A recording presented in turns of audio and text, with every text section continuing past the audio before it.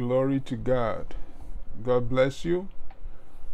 Today, the 20th of August, 2023, I want to have a conversation with us. Practically today, I'm not in the mood to preach, but just to have a discussion with us regarding or pertaining to what is happening in the body of Christ. I am led in the Spirit to have this discussion about the high rate of immorality occurring in the church in the name of Christ amongst religious leaders who uses our younger ones, girls and boys, as sex slave, all in the name of mentoring them. But before I do so, I just want to read a passage in the scripture with us. In case if you don't know who you are or whom you are, I just want you to know that the privileges we have today is what many in the Old Testament days prayed for.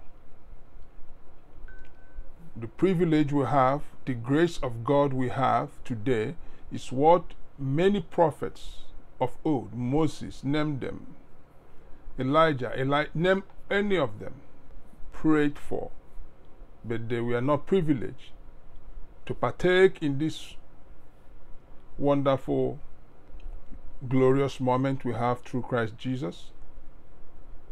But we are still living our lives as if we are under those laws that they were bound with in the Old Testament. There's something I want to tell you.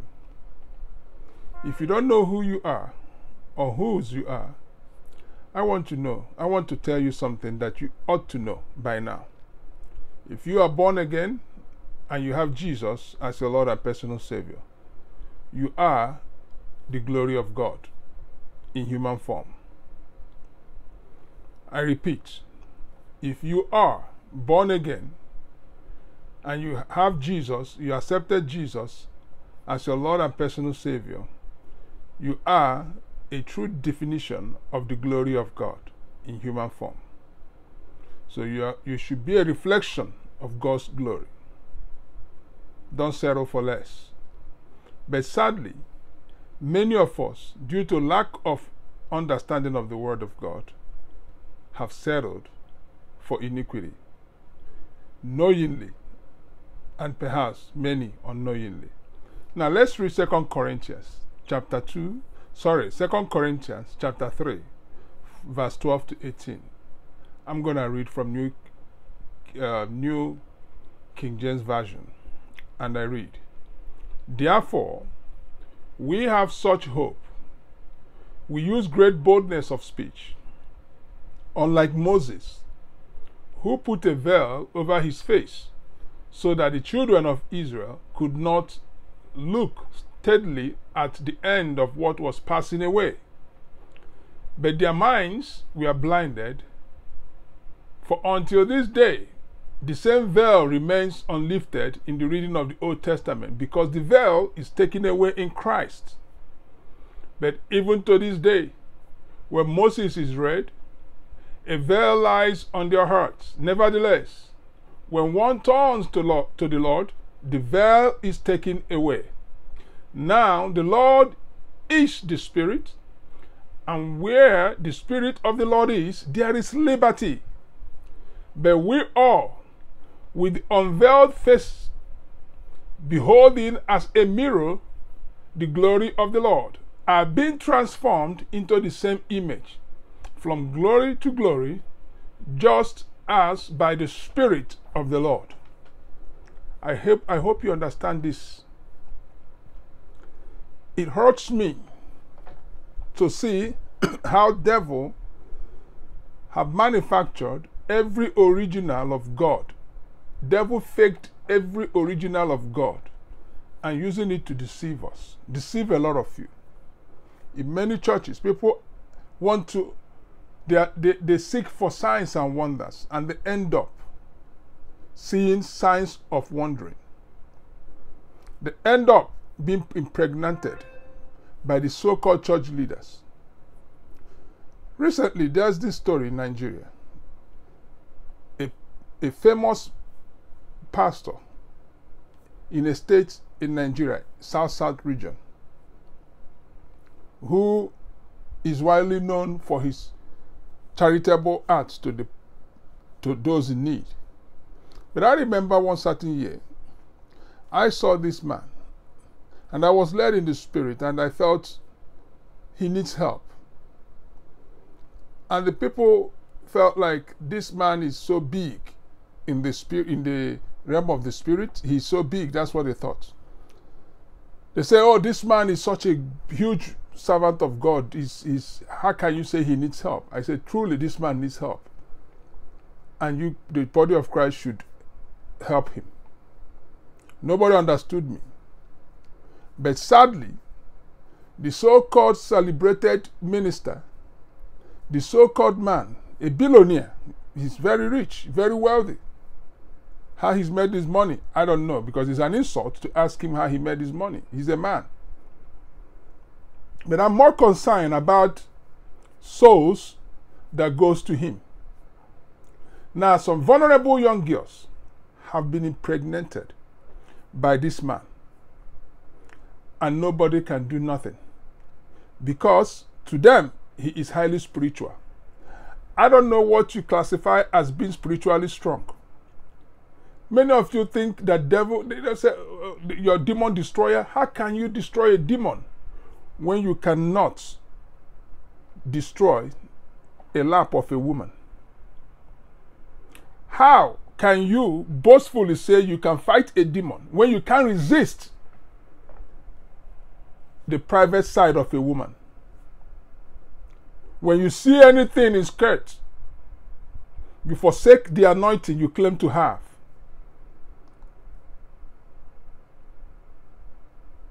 How? I feel so bad, so ashamed, if I may use that word, that this man, not only that he impregnated all these ladies, young girls, young, vulnerable, poor ladies, but he asked them to abort the child, abort the children. And he used the police to intimidate them. And the government can do nothing. Because the problem of Africa is religion. He can't try such nonsense in America. He can try such nonsense in a developed world. But no, in Africa, once you have a church, oh, they say, oh, they dine with God. None of them dines with God more than you do dine with God. That's why I read this very place. None of your pastors dines with God more than you dine with God, because God has given you Himself, His Spirit, the same Spirit that raised Jesus from death. He says, if you believe, that same Spirit that raised Him from death dwells in you, it will quicken your mortal body. It didn't say additional Spirit that raised Jesus. It's the same Spirit. So stop condoning all this nonsense.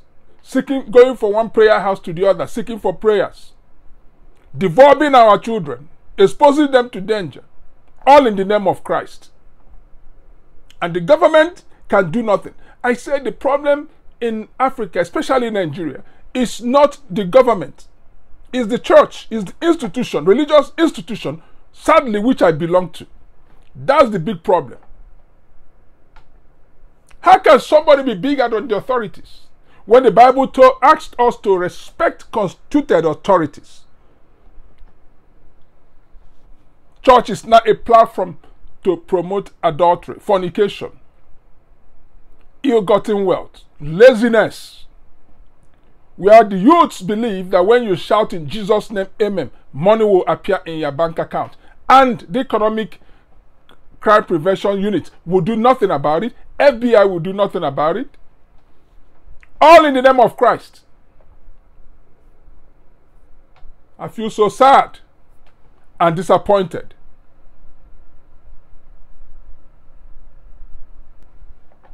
I feel so sad and disappointed, to say the least.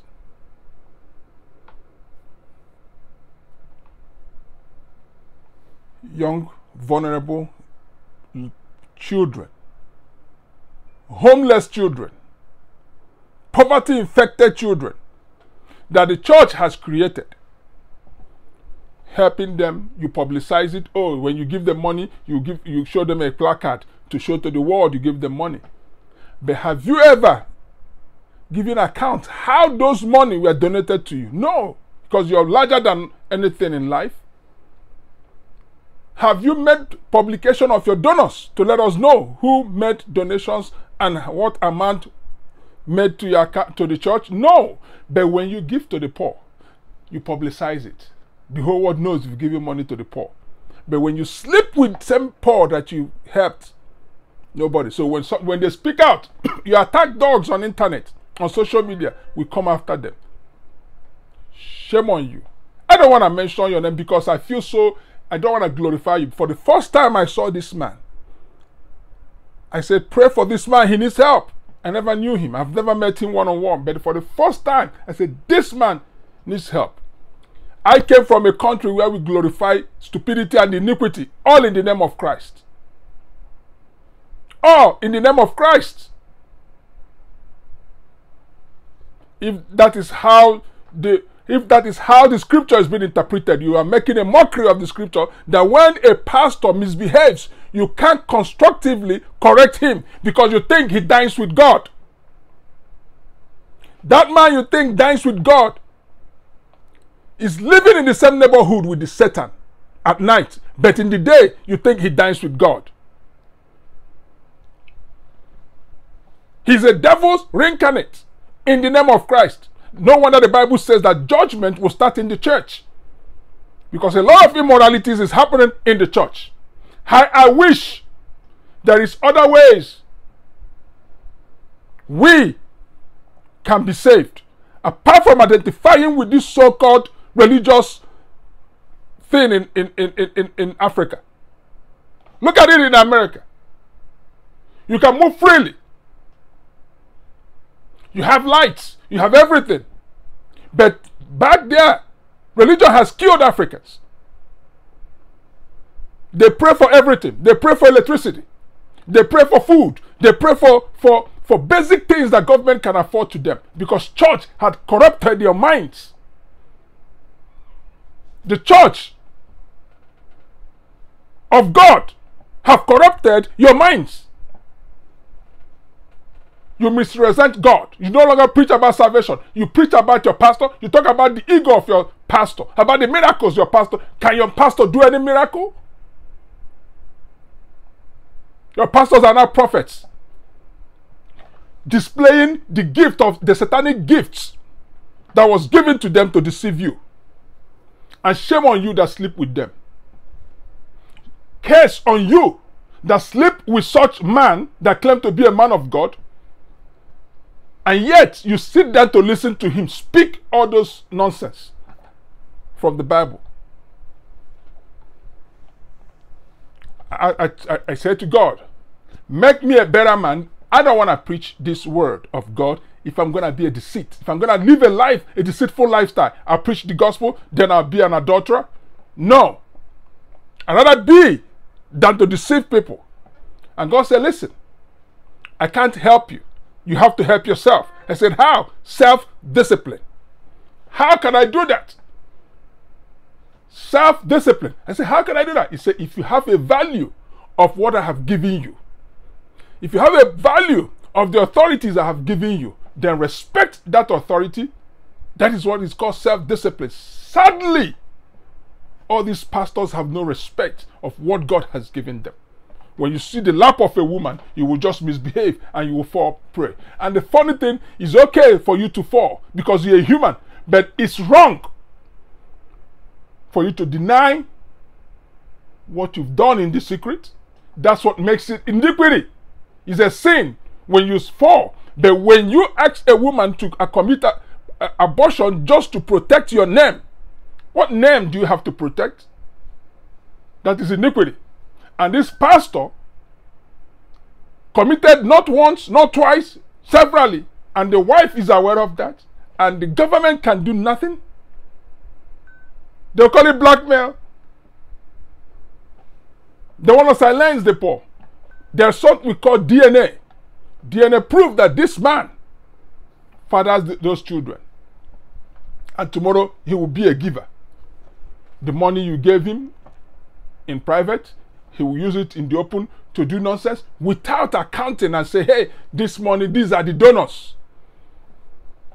And they take that vainglory. I have no regret of being an African. I have no regret. I'm proud to be an African, but I'm so ashamed that we are our worst enemies. Africans. Look at what is happening in West Africa, the ECOWAS community. Look at what nonsense is happening. Tomorrow, you will just say, Africans are not being respected. How can the world respect you when you can't respect yourself? Is it not the same gospel that you preach that is being preached in America? Americans will go to church. Highest, they spend 2 hours in the church. But go to any church in Africa, the pastor will spend 4 hours doing nothing, exploiting the poor. And the poor will not be fed in the church. Here, if church stays more than that, they'll provide food for them to eat.